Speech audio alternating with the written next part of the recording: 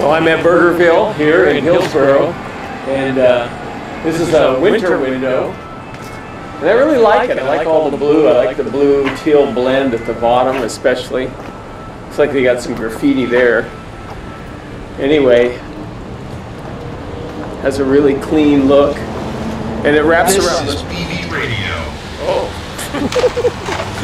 BV Radio.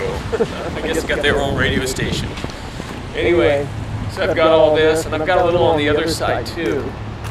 And this is going to be the last time I paint this store for I don't know how long. They have a new policy now where they're not going to be painting their windows.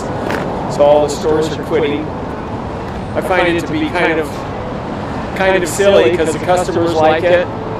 And you take this window, for instance. I went around the whole store. I think I charged $300 for this. And this is up for 3 months. So that's $100 a month, $25 a week.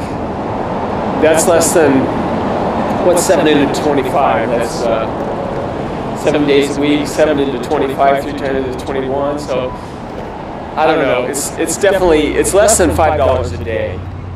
So they actually lose money by not painting the window.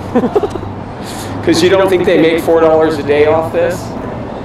It's really crazy.